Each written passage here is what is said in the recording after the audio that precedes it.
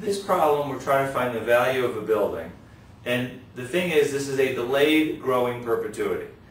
We want to know what the value of the building is today. It's expecting no cash flows for a while, but then 4 years from today, we're expecting a cash flow of $22,000.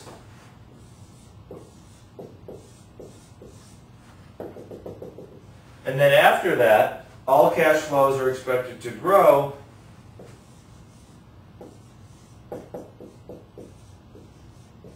by 1.3% per year. Given the risk of this situation, the appropriate cost of capital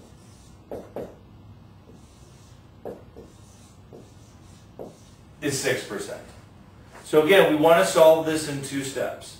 So we think about it, I like to think about it as we get into a time machine, and our time machine lands right here. And we get out and we want to say, how much is this building worth? Well, guess what? That's a pretty straightforward thing to do, because we look and we say, aha, it's expecting its next cash flow in 1 year to be $22,000, and then after that, all cash flows are expected to increase by 1.3%. We can value it as of this point in time as a growing perpetuity. So remember, a growing perpetuity, in order to figure out the value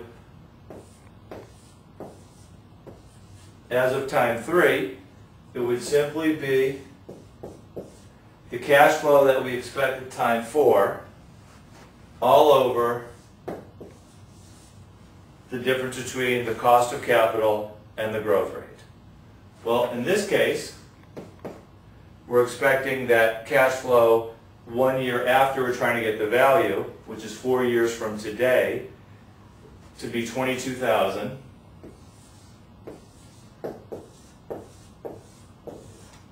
R minus G is 6% minus 1.3%. 0.060 minus 0.013.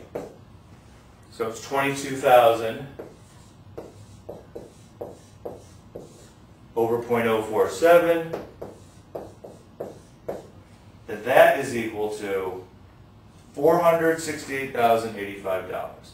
So we know, and I don't want to go off the board, that we know that 3 years from now, as soon as we get off the time machine, the building will be worth $468,085.11.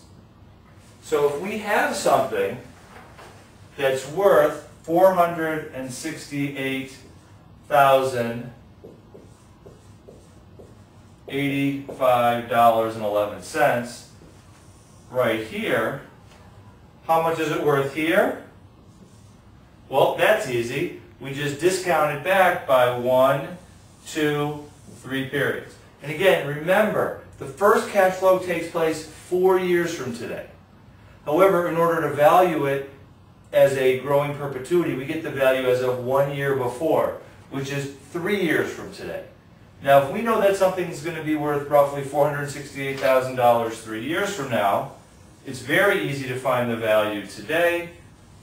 We simply would take the $468,085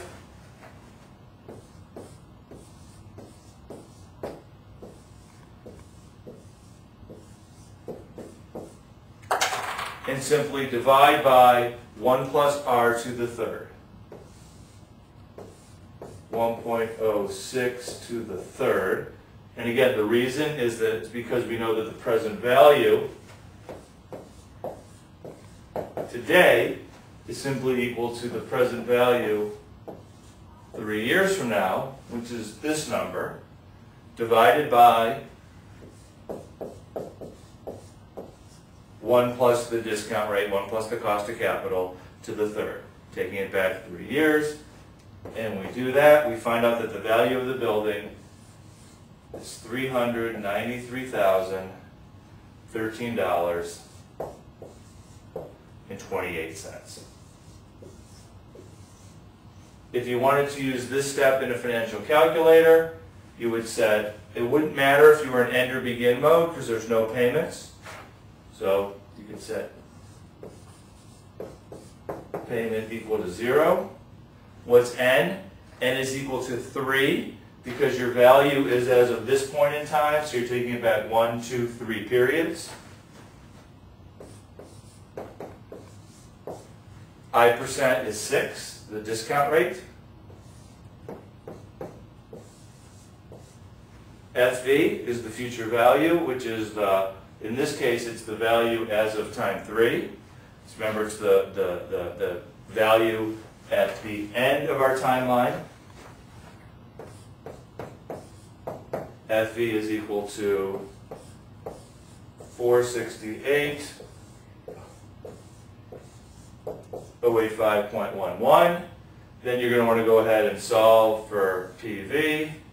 And if you do, you'll get the opposite. You'll get negative 393.01328, basically telling you that that's the value of the building today. If you were to invest $393 at $13.28 today in a building, 3 years later, it would be worth $468.08511 at 6%. So again, you can just use all the equations, or when you want to figure out the value as of today, your calculator can help you.